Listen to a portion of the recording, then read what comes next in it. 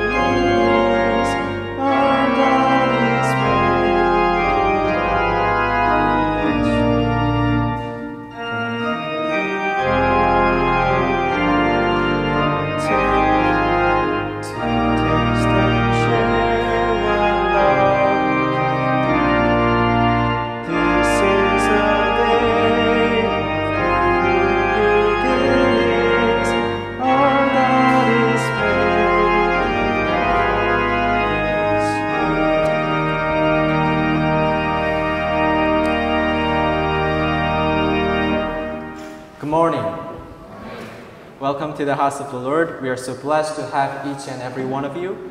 I'm Pastor Young Hak. God loves you and God has a wonderful plan for you. This is a safe and sacred place where everyone is welcome. So we welcome you and thank you for coming. At this time, if you're willing and able, I invite you to stand for our call to worship.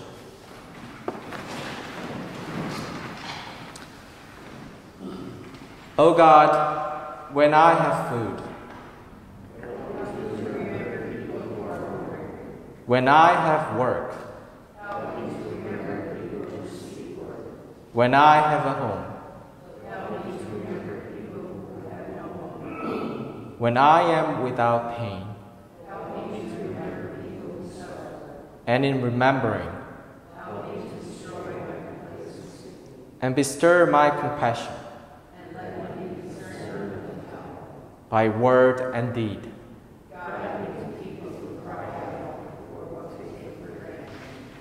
You may be seated.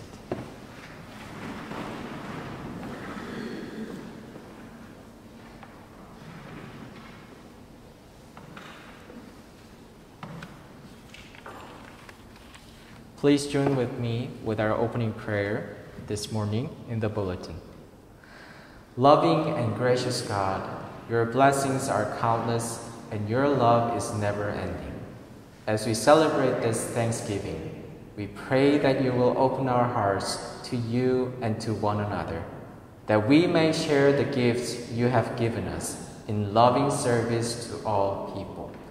Lord our God, you have done wondrous things on earth. Guide us as we care for and protect the earth, our home. Grant us joy of heart, and may peace dwell in us. We pray in your holy name. Amen. Please open to hymn number 92, For the Beauty of the Earth.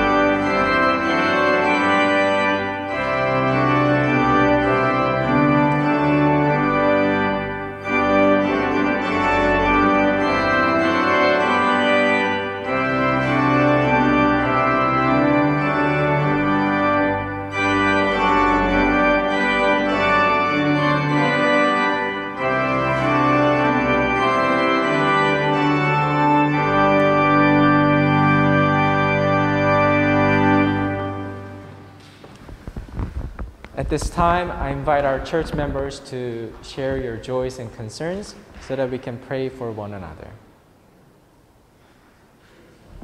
Yes.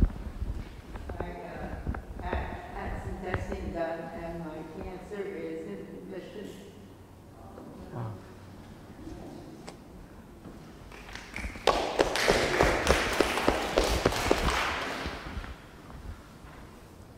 Thank you for sharing. There's a recent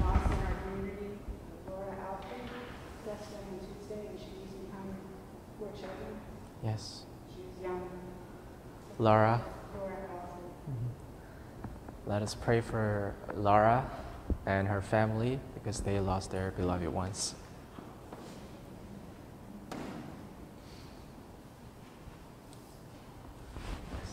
My daughter is very young. Car was pretty well damaged, but she's doing good. Oh, thank God. Thank you.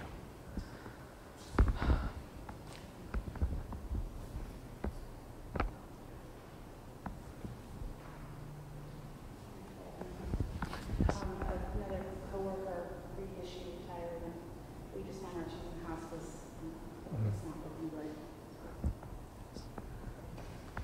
Prayer for a coworker who retired very recently.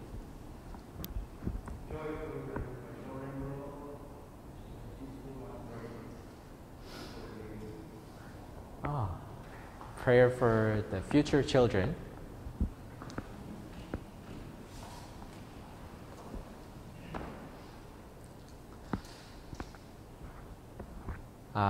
I pray for Pastor Joshua, and also I pray for the person who came by last Tuesday at the thrift shop after we closed. She lost her brother, and she was donating her brother's stuff to the thrift shop. So I pray for her and her family.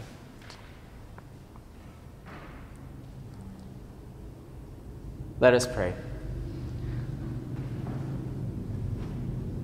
Gracious God, there are many things that we can celebrate, and there are many things that we can share with you, all the sorrows and pains that we are experiencing while we live in this world, the wilderness. Lord, we are experiencing deep sorrow and pain nowadays.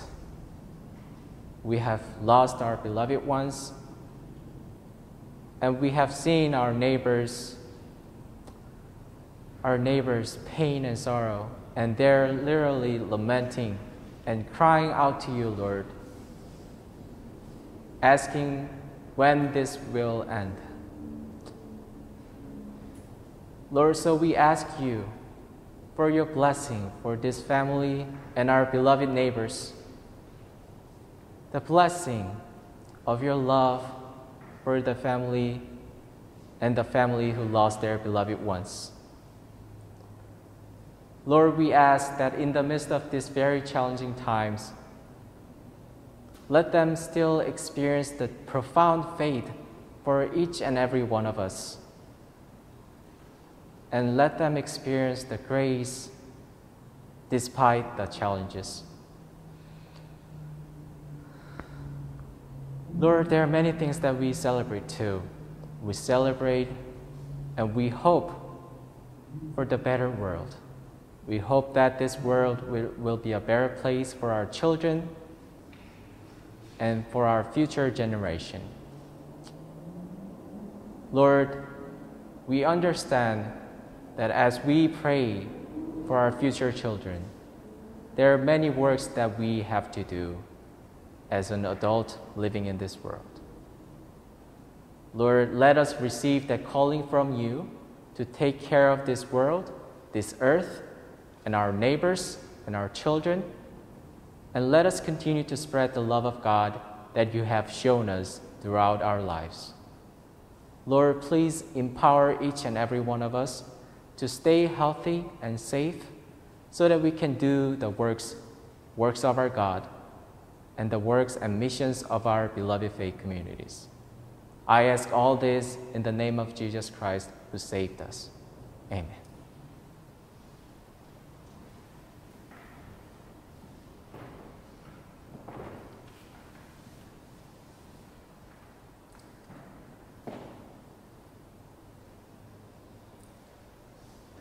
Please join with me with a prayer of confession in the bulletin.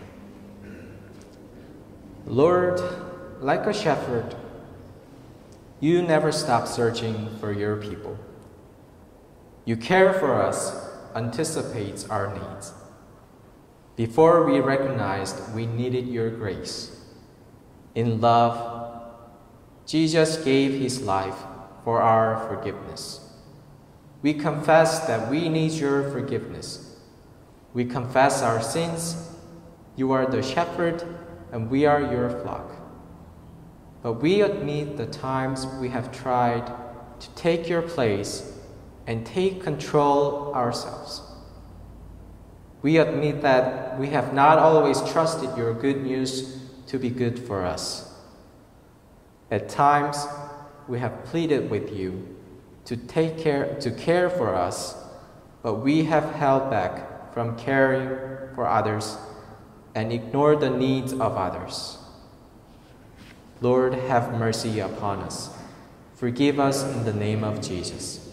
Loving Shepherd, teach us by the Holy Spirit to follow you in the days and places of the weeks ahead. Through Jesus Christ, we pray.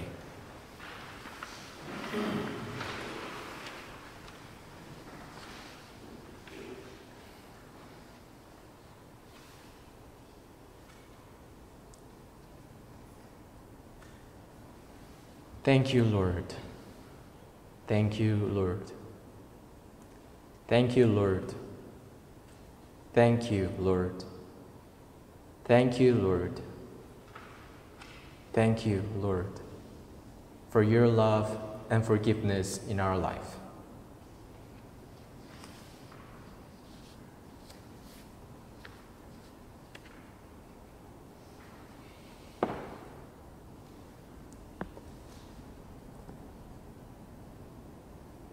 At this time, if you're willing and able, I invite you to stand for the Lord's Prayer.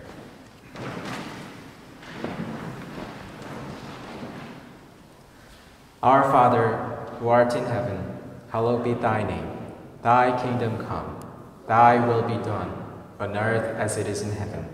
Give us this day our daily bread, and forgive us our trespasses, as we forgive those who trespass against us. And lead us not into temptation, but deliver us from evil.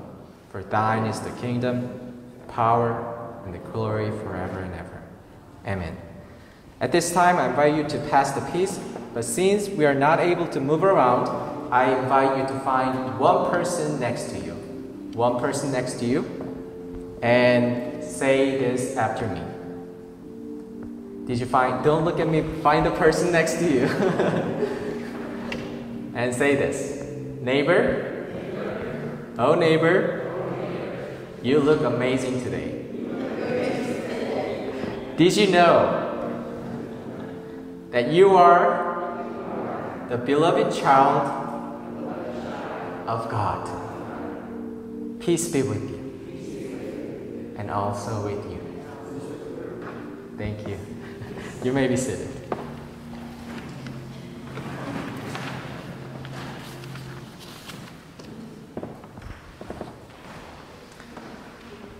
Please join me with a prayer of illumination.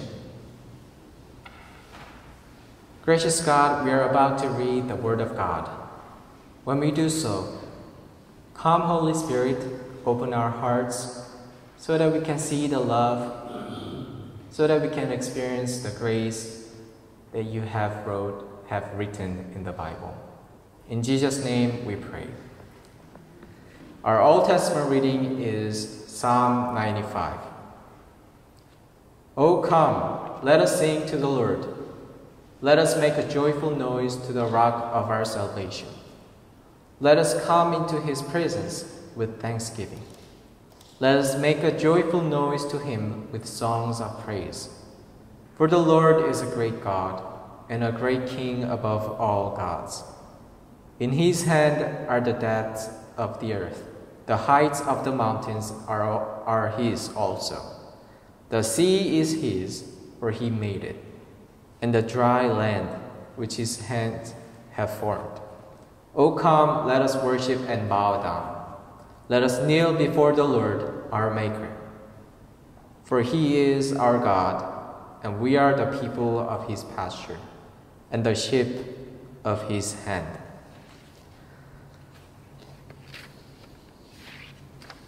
Our epistle reading today is from Ephesians chapter 1, verse 15 to 23. Paul's prayer. I have heard of your faith in the Lord Jesus and your love toward all the saints, and for this reason, I do not cease to give thanks for you as I remember you in my prayers. I pray that the God of our Lord Jesus Christ, the Father of glory, may give you a spirit of wisdom and revelation as you come to know him, so that with the eyes of your heart enlightened, you may know what is the hope to which he has called you. What are the riches of his glorious inheritance among the saints? And what is the immeasurable greatness of his power for us who believe according to the working of his great power?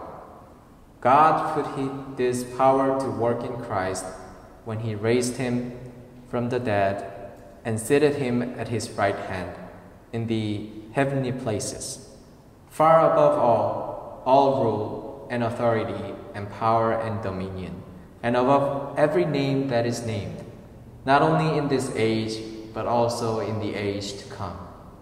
And he has put all things under his feet, and has made him the head over all things for the church, which is his body, the fullness of him who fills all in all. At this time, if you're willing and able, I invite you to stand for our gospel reading. Our gospel reading today is from Matthew chapter 25, verse 31 to 46. When the Son of Man comes in his glory, and all the angels with him, then he will sit on the throne of his glory. All the nations will be gathered before him, and he will separate people one from another, as a shepherd separates the sheep from the goats. And he will put the sheep at his right hand and the goats at the left. Then the king will say to those at his right hand, Come, you that are blessed by my Father.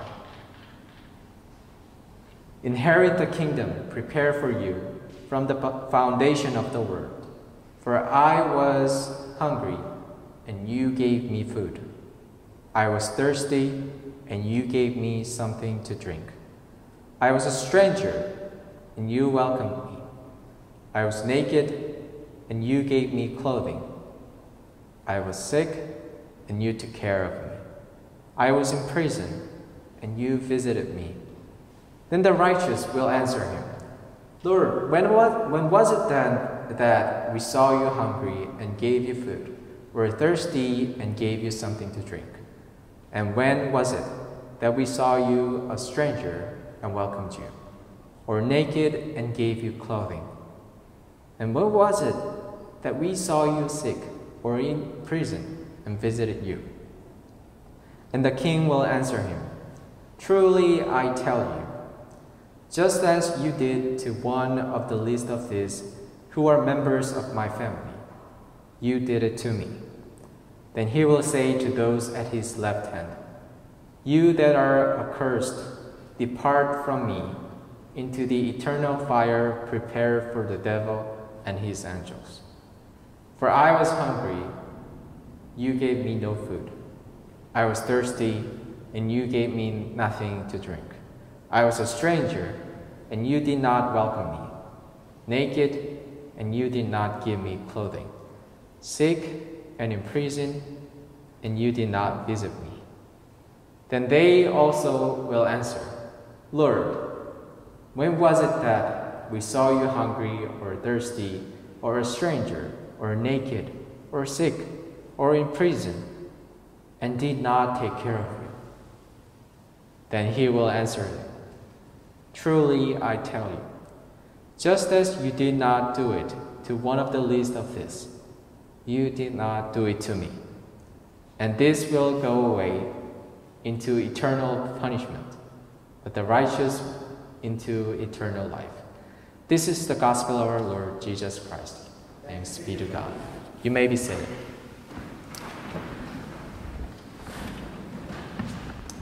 At this time, I invite our young disciples to listen carefully through the camera. Here, I have a light. And there's a power plug. Look what happens if it's not plugged in. No matter how much I turn it on, it doesn't turn on because it's not connected. It doesn't get electricity from the power line. But once I connect it, it should turn on. See? See the bright light? Just like this light, we need to be connected to our God. Without our connection with God, if we are not connected with God, we won't see the light from our hearts and our bodies. So always, we should pray that we are always connected with God through our prayers and through our lives and through our time with our friends and parents and our families, so that we can see the light that shines from us through Jesus Christ that we are connected to. Okay? Let us always remember that we need Jesus to shine the light. Let us pray. Dear God, thank you for Jesus, who came to us and who have shown us the light, the love, and the grace. Let us always be connected with our Jesus, with our Lord Jesus Christ, so that we can also shine the light as Jesus did. In Jesus' name we pray. Amen.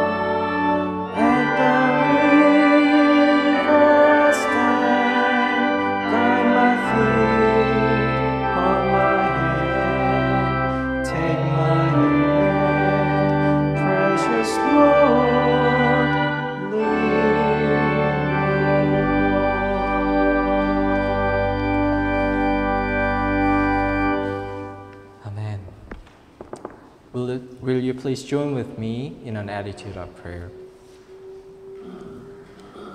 Compassionate God, we come here thirsty for your word, to learn and relearn what really matters in this world. Fill us with a desire to be your people and to worship you in truth. We ask in Jesus' name. Amen. Many different people come to our thrift shop.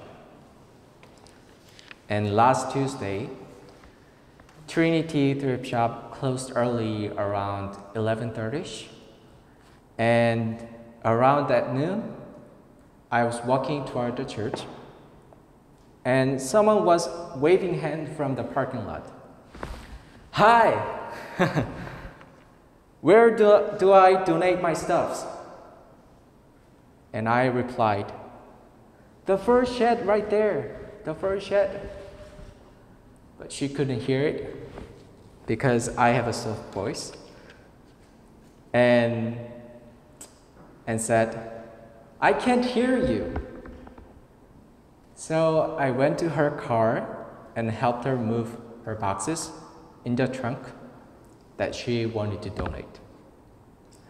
When we closed the door of the shed, the first shed, where all the donations go,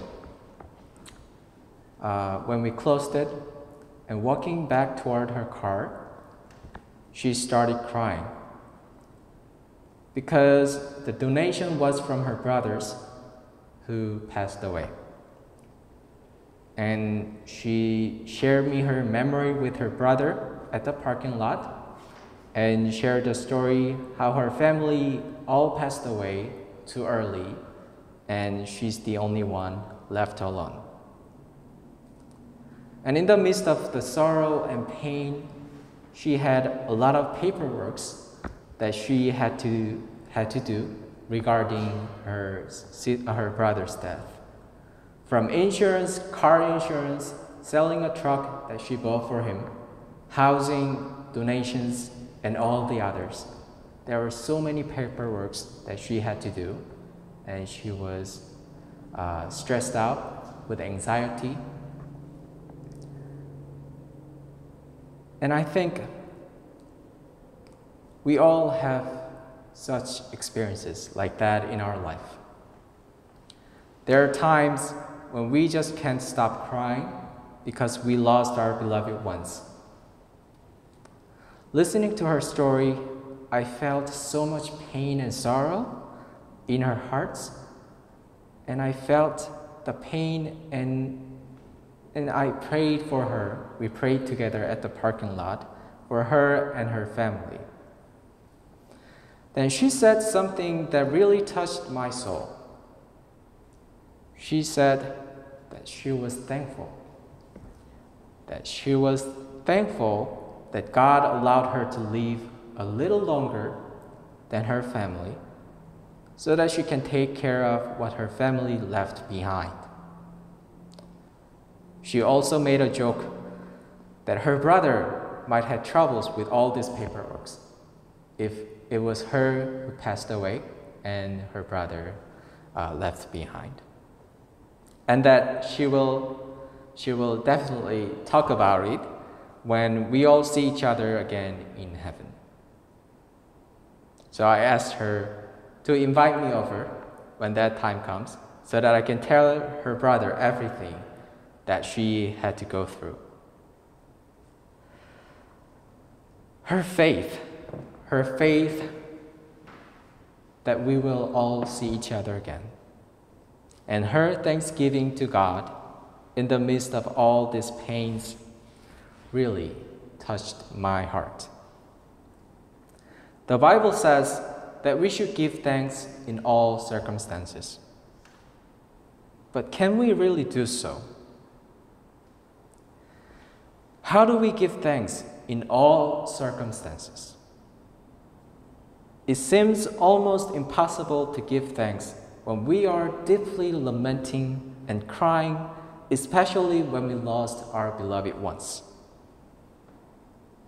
But here's the wisdom that helps us realize where true thanksgiving comes from. Thanksgiving comes from our profound faith in God, the Redeemer who saved us, the Creator who created the whole universe from nothing. and our God who loves each and every one of us.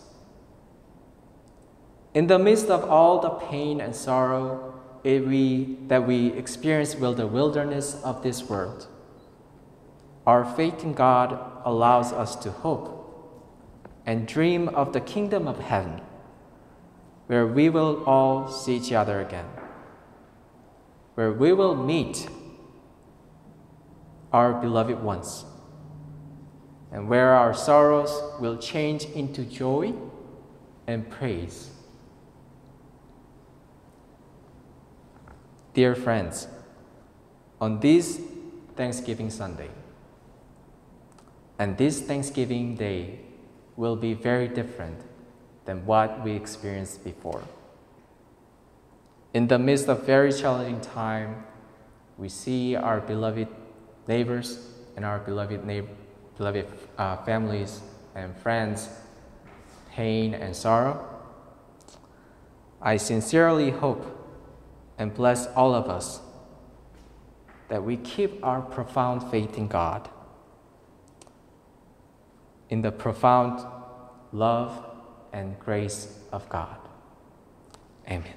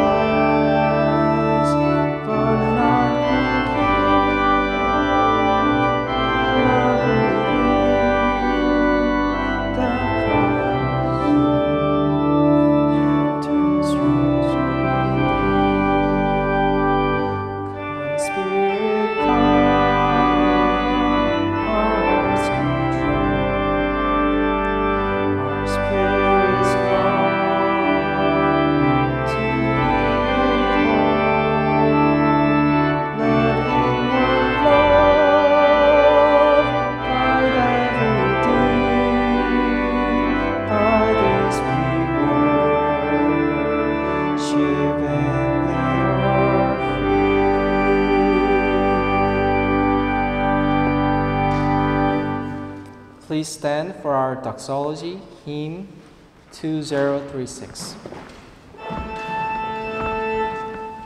Give thanks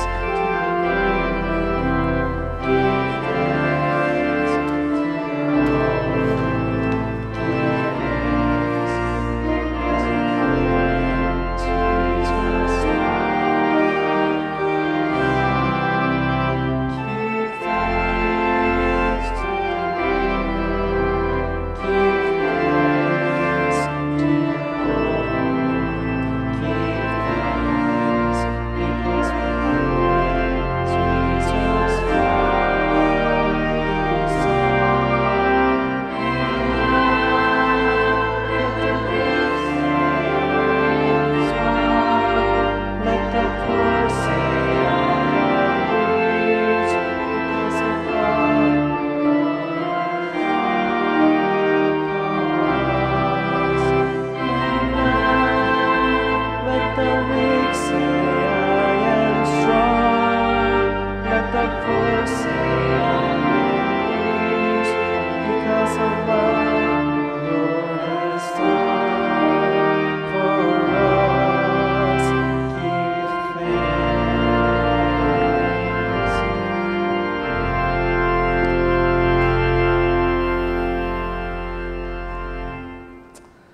Gracious God, we pray for these offerings.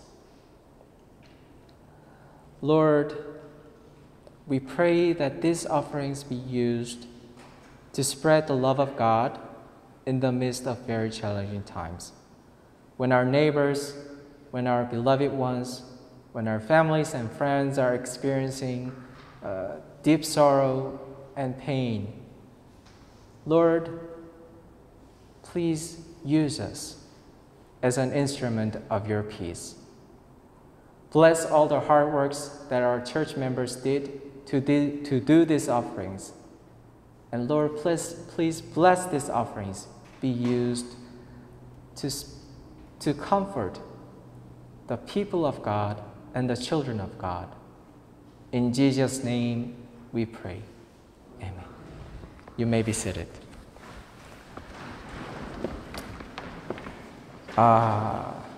Announcement.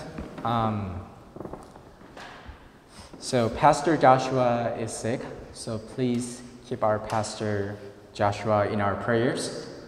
I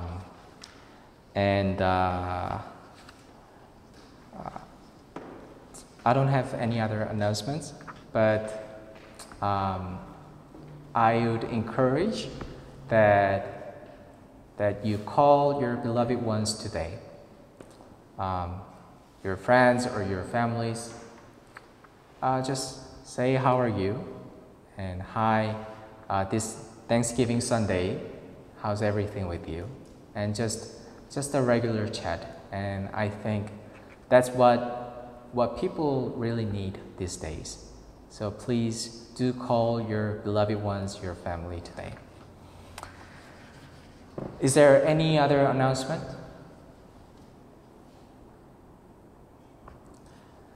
I have one more announcement. John and Steve helped out for the church building, and the heater was not working. But it was yesterday, right? Yesterday they fixed it. So that's why we stay warm at the church building. So thank you, John, and thank you, Steve, for your work.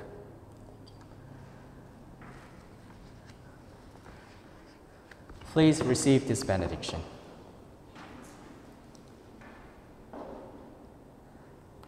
May the Lord bless you and keep you. Wherever you go, may the Lord grant you the peace, the joy, and the love that the Lord has shown you throughout your lives and will show you through you and to the people around you. Go in peace, my friends, knowing that the fierce love of God will never, ever let you go. Amen.